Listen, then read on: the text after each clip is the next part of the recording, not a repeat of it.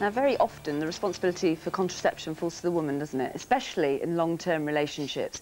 But if you're tired of taking the pill and you don't want to have a contraceptive implant, you can't cope with the coil or diaphragm or even celibacy, then what do you do? Well, a lot of couples look at the possibility of male vasectomy, but how safe is it? Does the operation hurt? Will your sex life continue in the same way afterwards? And here to tell us some of the answers is Dr. Mark Porter, along with Ian Phillips, who's had the op, and his wife, Karin. Hi. Hello. Thank you for coming along. Whose idea was it in the first place? I suggested it. And why was that? I've had 3 children, and they was getting bigger as I had them, and plus 3 children is quite a lot, and then they've got the future to think of. So, Ian, what was your reaction to the idea?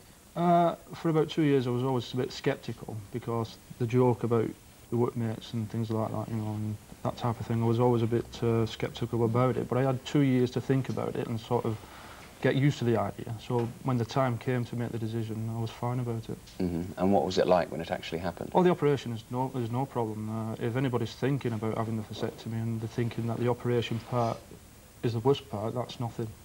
The operation can't be great, though, going in there. Just beforehand. It's the build-up beforehand. It's like anything else, like the doctor's surgery, the dentist's surgery. But the operation took literally 7 minutes from getting undressed to finishing. And the question that Nick really wants the answer to is, does it hurt? It makes your eyelids flutter a little bit, but that's... Are you conscious? Do you get into general anaesthetic, or is it...? It's just a local anaesthetic. Ooh. Yeah. Ooh. Yeah, well, when you go into the end, Marie Stopes clinic, though, they just chat to you, and it's so informal. It really is like a dentist surgery, and you get, you know, just a few minutes, a cup of tea, and then you just go what about out. afterwards? I mean, you must be sore for a while. Not immediately, no.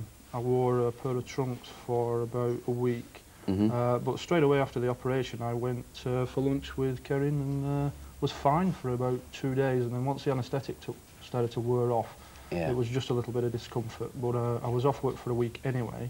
I'd planned it that way. So I just put my feet up and watched the TV for about a week and then went back to work. So you're glad you did it? Oh yes, no problem, yeah. Yeah, and is it difficult to talk about it? Do you talk about it at work? No, not at all. If people ask me and they're thinking of having it done, I recommend it. Did it change your attitude at all to Ian? Did you feel that he was less virile and masculine? None whatsoever. I was quite relieved. Really? I was quite relieved, because then I could not have to worry about anything. It really was quite... Mark, just explain to us what it involves. Well, vasectomy, I mean, it's a form of sterilisation, obviously. It's one of the commonest forms of contraception used by couples over the age of 35. And it actually involves cutting a tube called the vas. Now, I've got a picture here on the screen just to show people where the vas is. It's actually the tube that drains the testicle.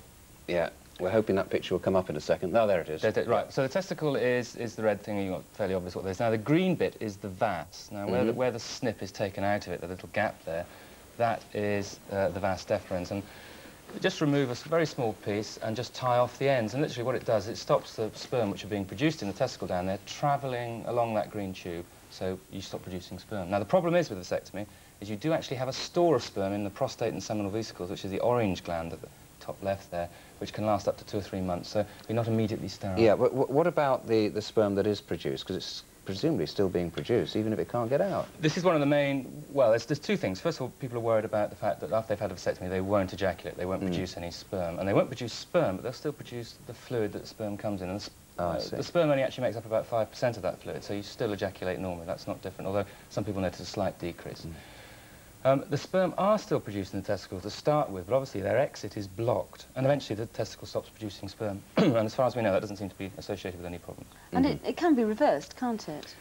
I know doctors don't like saying it can be reversed. It depends. I mean, it depends on how it's done, and there are 2 reasons for that. One is that there is a failure rate associated with vasectomy. It's not 100%, and depending on how you do it, it's 1 in 1,000 or 1 in 10,000, depending on the different types of operation that you can use. Now, if you have the definitive operation, which is to remove a large segment of that vas, the chances of reversing are nigh on 0. If you have the simple operation, they're about 50%. And it does depend, really, you know, how long after the operation you change your mind. I mean, there's been a legal case recently, hasn't there, about a husband thought his wife was having an affair because she became pregnant, and he'd had a vasectomy. But it was proved that, in fact, it was his child. That's right. I mean, that does happen, and doctors, we have a protocol that we follow when we advise people, and we have to say that the operation is technically irreversible, but there is a failure. There is a failure rate.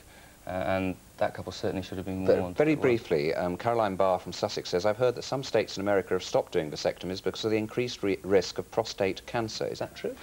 There is a small, some studies have shown a very small increase in prostate cancer with people who've had vasectomy, but it's a very common cancer anyway, and we really won't know for sure for a few years yet. But I don't think there's much to worry about. Doctors aren't that concerned. OK, well, Ian and Karin, thank you very much indeed, and thank you, Mark, for the time being. And remember, vasectomies are the subject of our phone-in today, so if you have a question that you'd like to put to Mark, then give him a ring now, 021 609 9000.